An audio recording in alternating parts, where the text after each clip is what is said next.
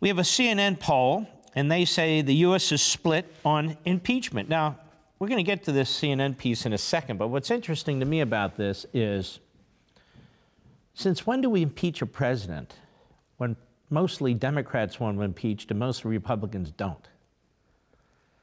Normally, the body politic comes together and says, we have to remove this guy. He's a danger to the country. He's done this, that, or the other. And it's very, very rare and grave circumstances. That's not happened here because this is all contrived. This entire thing is manufactured. There's no impeachable offense. There's no illegal activity here. Nothing. Nothing. And now the Democrats are talking about, in essence, a rolling impeachment process. Well, if we don't get him this time, we can get him on something else later and something else later and just keep impeaching him. And then we also hear, as we discussed the other day, preemptive impeachment. That is, if he gets elected, we're going to claim, that is the Democrats and the media, that it's an illegitimate re-election. So we'll investigate him and attack him for that. They are destroying this country. They are destroying the franchise, elections, voting. They are creating in this country chaos when it comes to governance. And they don't care. And that's the big story. Go. This is a country divided when it comes to this issue. First of all, this guy's a clown. He's like the head of their political, statistical, digital, whatever type processes there, their stats there. He's a left-wing clown. Anyway, go ahead. Impeachment. Look at these brand new numbers. 45% say yes, the president should be impeached and removed from office.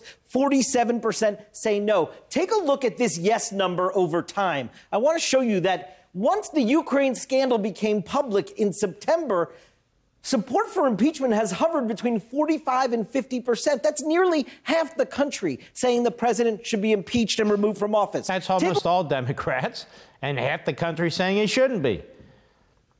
A lot of this is the media propaganda. But anyway, go ahead.